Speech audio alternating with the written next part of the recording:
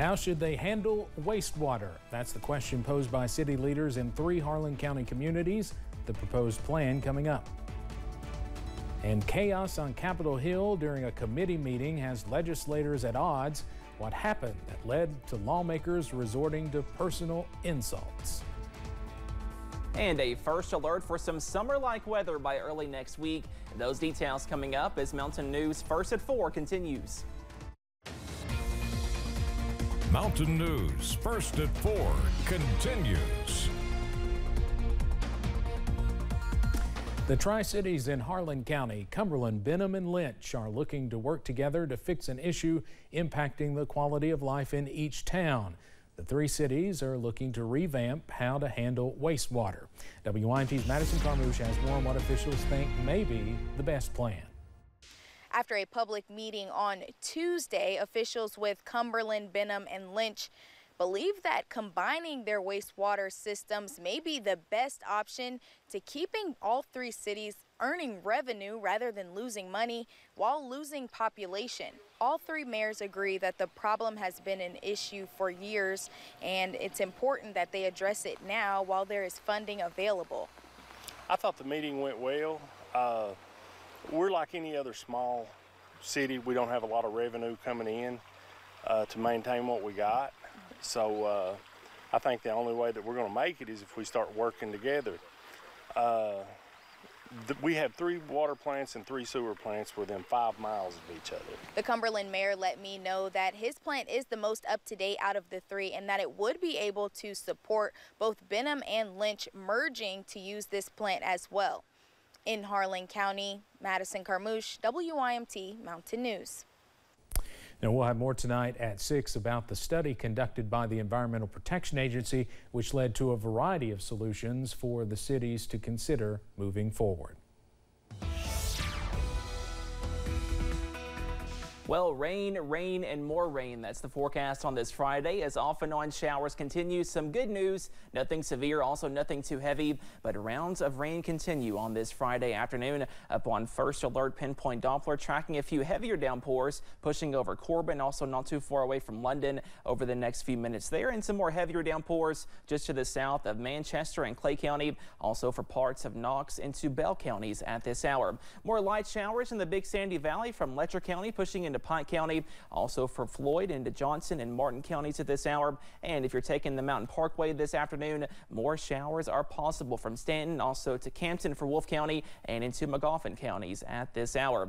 A live look across the region tracking some cloudy weather, also some showers in some areas. Those temperatures are below average on this Friday thanks to the gloomy weather. Most of us in the upper 60s to lower 70s, up to 69 for London, Jackson, Irvin, up to 68 for Hazard, also in Pikeville at this hour. If you have those plans this evening, be sure to have the umbrella close as more off and on showers are on the way.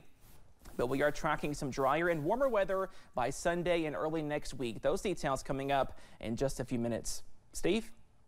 All right, Cameron, thank you. A U.S.-built pier is now operational off Gaza, and trucks are rolling ashore to deliver desperately needed aid. But this breakthrough comes as we learn at least 20 American medical workers are trapped in Gaza after Israel closed the Rafah crossing. CBS's Imtiaz Tayeb spoke with one of those workers, and a warning: this story contains some disturbing images. Black smoke rises above Rafah as Israel's southern offensive widens. And in the north, they're now fighting a resurgence of Hamas. Fighting that didn't spare 10-year-old Samaya, who lost her arm in an airstrike and needs advanced medical care. I want the border crossings opened again, she says, so I can go and get a new arm and be like everyone else again. Also in Gaza are around 20 American medics trapped after Israel blocked all land crossings in the south. Now doing all they can while they wait to be allowed to go home. We see explosive injuries, burns, shrapnel wounds. So, and the problem with this is these are wounds that we don't usually see in America. Among the trapped medics are trauma nurse Monica Johnson from Oregon and Dr. Mahmoud Sabha from Texas. We came in with such good intentions, obviously, and wanting to help and save lives. We haven't had a single wound patient in the ICU that has made it out. Not a single one? No. Most of their patients are among the youngest in Gaza. She had glitter on her fingernails. She had discolored hair. It's these things these things. It really affects you because you really see the innocence. Sabah and Johnson say they know their families are worried about them, but as medics, they had to help the people of Gaza. I've always said to my kids, follow your heart.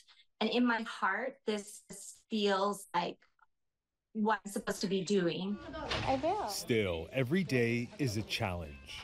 Medical supplies, we are getting almost none because we bring in our own medical supplies and we're burning through it. You've been working alongside your Palestinian colleagues for all these weeks now. How are they doing? They're broken and they are empty. So the thought of leaving them and, leaving them while they're so empty is heartbreaking. And we've just received this message from Nurse Monica as she tries to leave Gaza, which I'll read to you. It says, "We are currently waiting at the Israeli border. It was a difficult passage. We had a tank pointing its barrel at us for exactly 1 hour before letting us through one of the checkpoints. We were so heartbroken to leave over half our team and the people of Gaza. I am so fearful for their safety." That's Nurse Monica Johnson from Portland, Oregon, as she tries to leave Gaza. Imtiaz Time, CBS News, Tel Aviv. Pope Francis is weighing in on a controversial move being made by the state of Texas at the U.S. southern border. During his historic interview with CBS's Norah O'Donnell, set to air partly this weekend on 60 Minutes, the pontiff was asked his thoughts on the Lone Star State attempting to shut down a Catholic charity on the border with Mexico that offers undocumented migrants humanitarian assistance. That is madness, sheer madness. To close the border and leave them there, that is madness. The migrant has to be received. Thereafter, you see how you're going to deal with them.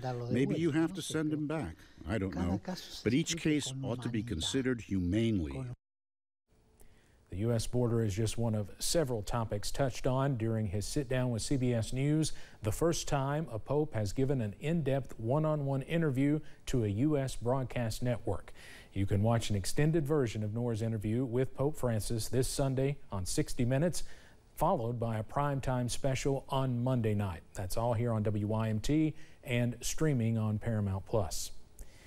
Things got heated on Capitol Hill last night in a House Oversight Committee meeting when lawmakers resorted to personal insults. CBS's Scott McFarland has more on that. It was a late-night hearing in the Republican-led House Oversight Committee over a measure to find the U.S. Attorney General in contempt. It got uniquely ugly and contentious after a question was asked to Georgia Congresswoman Marjorie Taylor Greene by Texas Democrat Jasmine Crockett. Do you know what we're here for? You know we're here about AG. I don't think you know what you're here for. Well, you the one talking about. I think your fake eyelashes are messing up. No, ain't nothing. Hold on. Listen. And I would like to move to take down Ms. Greene's words.